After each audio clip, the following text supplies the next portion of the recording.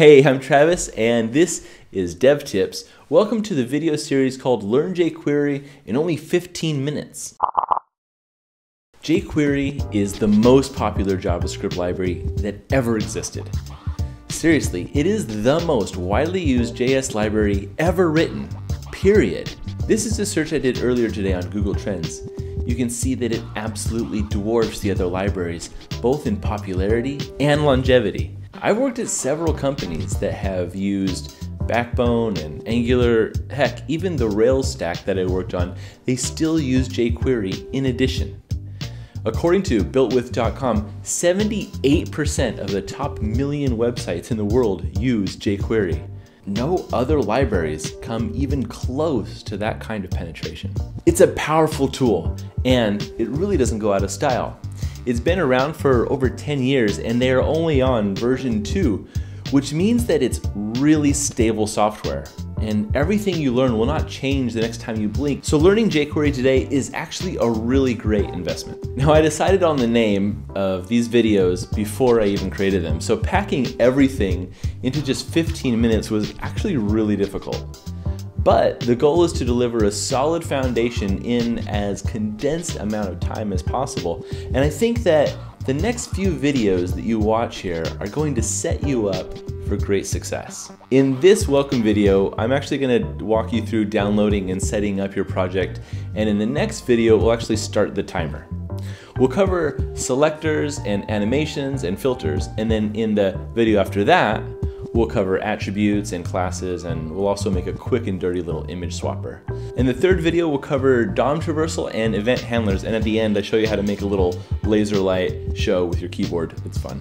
If any of that sounds complicated, don't worry, it's really not, and I tried to make my tutorials as simple and as fun as possible. So let's get started right now. Okay, so to get started, we're gonna have to download jQuery library and install it into our project. After we're done with that, I want to show you the first things we need to do before we can really start writing jQuery code. So to download it, let's go to jQuery.com as we are right here, and we can just click on this download button. And there's a few ways to do this actually. And keep in mind that there's also a few different versions of jQuery that you have the option to choose. Right now I'm using jQuery 2.2.2. This is the latest. And there's also a current version of jQuery 1. And we can talk about the differences another time. But you can download this file directly. If I just click the download and I get the file right there. Other ways to use it are by using package managers like Bower. Another popular way to do it is by using a CDN, which is a content delivery network. You don't have to download the file at all. You just copy this line and then go into your HTML and just paste it in. And then you have jQuery installed. That's an easy way to do it. But you have to have an internet connection when you're coding. So I tend to actually download the code myself and then just use a script tag to link it to my HTML page. Now you notice that I'm putting these script tags the last thing in the document right before the end body tag, right? They're like the last thing. If I expand this section, you see a bunch of HTML here, and then the very last thing is the script tag. Now right under that is another script tag. And this one is a document called learnjQuery.js. And if I open up my sidebar, you can see here that I've got this file called learnjQuery. And it's a blank file at the moment. This is where we're going to be typing out the code for this whole series in learnjQuery.js. And so we have the order here is important. First it's jQuery, and then learn jQuery. You need to include jQuery before what we write because we're going to be using what was included right above us. Okay, that's important. And that's installing jQuery. It's pretty simple, but it's important to get it right. Now let's talk about a few conventions that we need to understand before we can start writing and using jQuery. The first one is this little $sign. You're going to see this a lot in the next few videos here on Dev Tips when we're going through learning jQuery in 15 minutes. This $sign is kind of shorthand for the word jQuery. You're going to see it written like this, $paren, and then like, you know, an ID or something. And that is exactly the same as writing jQuery paren ID.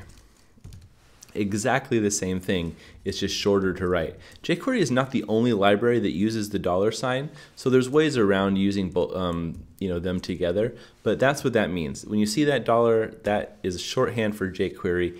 It's jQuery calling the jQuery object, and you don't need to really worry about that too much. Just understand that that $sign is shorthand for jQuery. Now, another thing to keep in mind is we have something in jQuery called the document ready statement, right? It looks something like this, $, which means jQuery, and then inside you write document, and then you use a method called ready.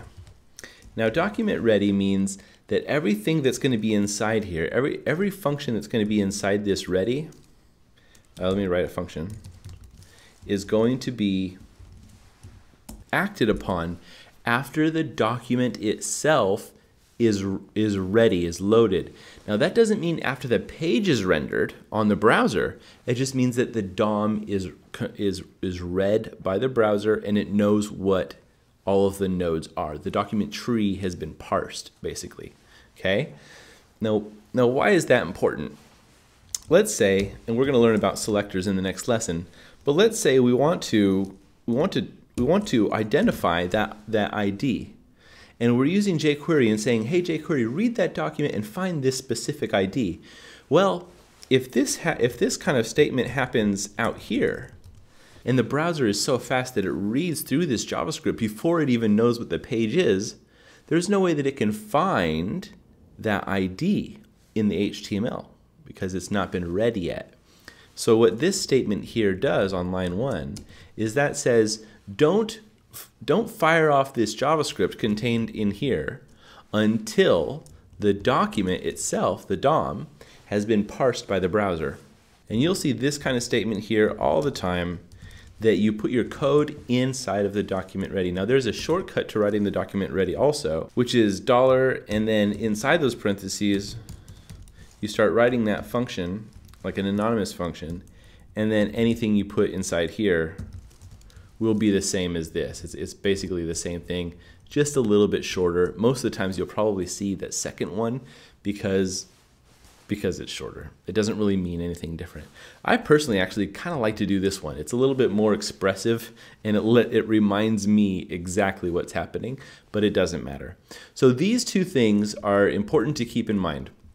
Number 1, that this means jQuery, and number 2, that this document ready statement is required for functions that are going to be happening to the document itself, right? We want to make sure the document is loaded before we act upon it.